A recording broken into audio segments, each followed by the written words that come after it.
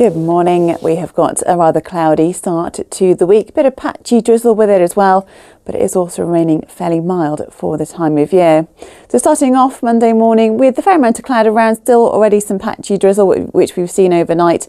The cloud could break up for the brighter spell, but we will continue with this feed of cloud from the south, so always with that the chance of a spot or two of rain or drizzle this afternoon. The winds from the south or southwest and highs of up to 12 degrees this afternoon.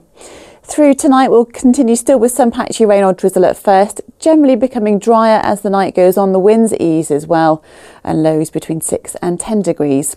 So for Tuesday, still often quite cloudy. The odd brighter moment is possible, but it should be largely dry through tomorrow. Lighter winds and temperatures tomorrow afternoon up to 11 degrees.